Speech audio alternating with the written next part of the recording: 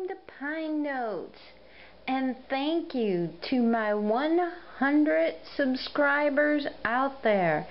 I sincerely appreciate each and every one of you. Thank you so much. Now, for this week's update, I did a little video yesterday, Monday, July 18th, with a nice thunderstorm rolling through. And we'll get to my Clement Canyon Poncho in a minute. But I finished my mother's handkerchief, and I know I had mentioned last week doing the opposing corners different colors. I didn't have anything in my stock that matched the blues and greens in here like I liked it. And I did, in my laundry detergent video, hand wash this, and the colors stayed beautifully. It was wonderful. The crochet edges stayed down nicely. I will have to tack this one, at least it's not curling, but I will tack that down, just a stitch in there. And then this is the one that has her initial in it right here, and a little ladybug, and this was from My Secret Garden, What Delilah Did embroidery book, which I'm absolutely enjoying. Now, to catch you up on my other projects, yeah, it's 90 degrees out. My wool sock's not going very far, but I just think it is so cute. So I did a couple rows. I think last time you saw him, he was this big. Well, now he's getting well on his way. I think I counted, I only have like 5 more rows to go before I start the other rib stitch on the sock. And this is a red heart yarn. It is Heart and Soul, and the color is Victorian, which is beautiful. Burgundy, purples, grays, just perfect for the fall weather we have coming hopefully soon. Alright, that's my sock. And in other news, I wanted to talk about the pink virus shawl I was thinking of doing out of this yarn. I changed my mind. I went in my stash and I found this. This is stained glass, and this is unforgettable yarn, and it is just gorgeous. Now, they're calling this number 4 on the weight scale, but to me it is the same size, if not smaller, than the one they're calling 3 right here. So I will be doing my virus shawl, and if you don't know what a virus shawl is, I'll insert a picture here.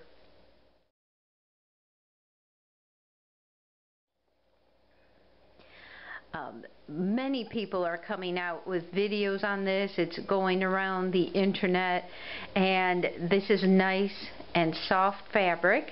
And in fact, I have used this once before, and I took a photo of my project I did. This pattern is off of Ruby Stedman's channel. This was one of the very first poncho-like jackets I made using this thread right here. This color is called Sunset. And I did, as always, I did modify the pattern. I made it longer, and I made the sleeves a little bit longer. So I will insert a picture here.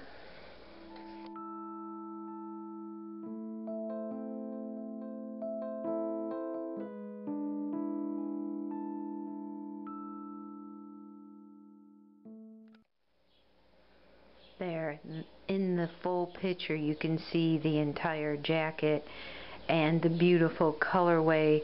Ruby Stedman is one of my favorite crocheters on YouTube. I will link her channel below.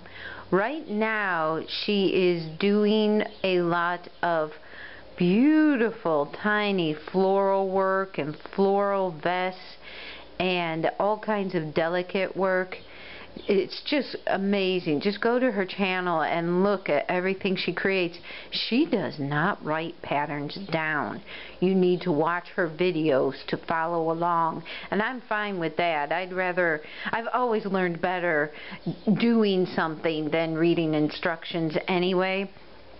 And you know, that's a good point to bring up with our Clement Canyon Poncho too. I'll get to that in a second.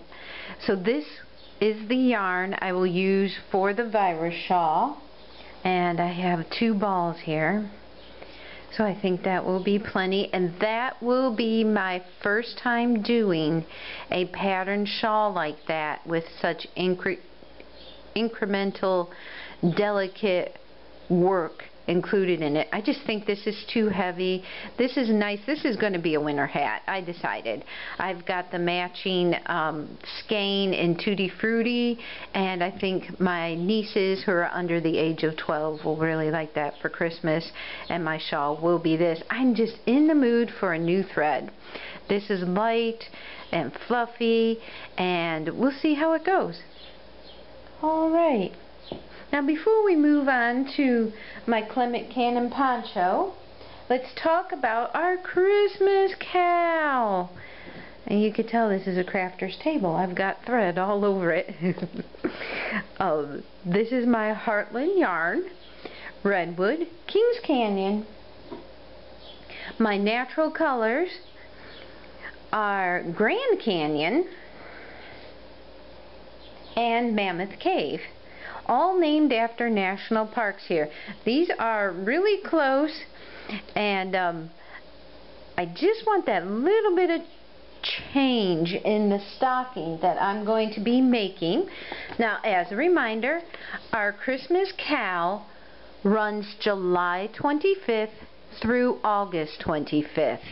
You can start emailing me the photos of your objects you'd made, preferably this year, for a random drawing.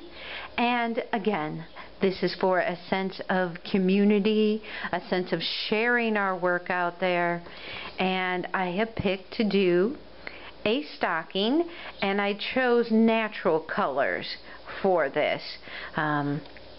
I think I'm going to use the darker neutral with the bright red and the lighter neutral with the green. And I do have fake fur on hand too, so I'm very excited about doing this. I have nothing crochet related for Christmas, so that is one of my items for the cowl. And you might wonder, Lisa, why are you running it July 25th through August 25th?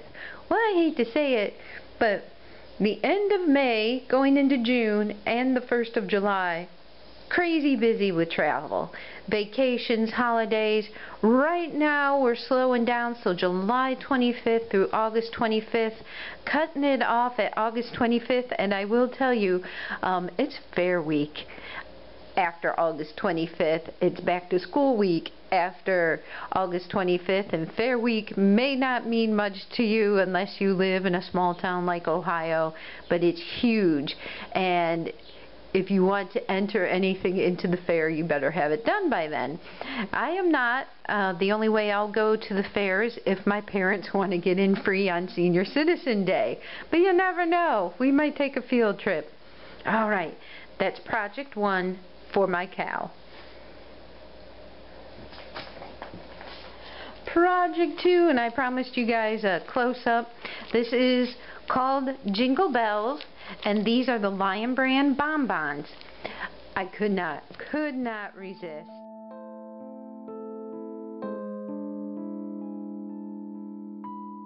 This is white with tinsel red. Red with tinsel red. A normal Christmas red, Christmas green, and Christmas white. We'll get those out of the way. And then we have green with green tinsel, and white with green tinsel, and silver and white. Silver tinsel with white. Now, I plan on making some crochet Christmas ornaments with these, And I had mentioned before, the pattern they show on the cover of this is just wrapped yarn around cardboard. It's cute, but I really want something crochet and little for my Christmas tree. And I have a tiny tree, by the way. It's only like a 4-footer, so these have to be tiny items. And I had shared last week that my second project for our Christmas craft along is a wreath made out of a plastic ring from either a water jug, a water bottle, a Gatorade or Powerade bottle, and I plan on doing that. And I think I might use some of these for that. But if you have any ideas for small Christmas ornaments that are crocheted, please email me. I have not looked on Pinterest yet, but I will go there shortly. And one more thing. I owe you guys a review on Stitch the Halls, what Delilah did, and I still very much plan on reviewing this book.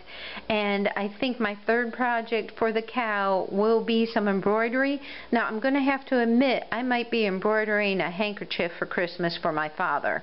I do a lot of work for my mom, but I know he enjoys a handmade item now and again too, so I will still owe you a review on this, and it will be a solid video by itself. Oh, these are so cute. I just absolutely love these. Alright.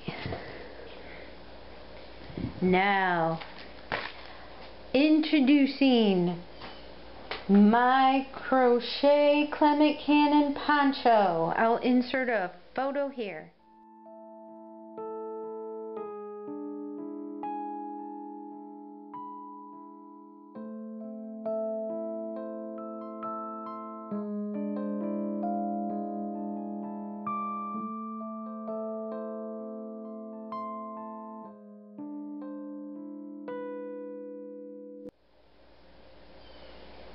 Yes, there she is, the sea goddess, Neptune's bride. I'm not sure what I'm going to call her yet. I'm going to try, it's very, very long, so I'm trying to pull it from behind me and it's not working.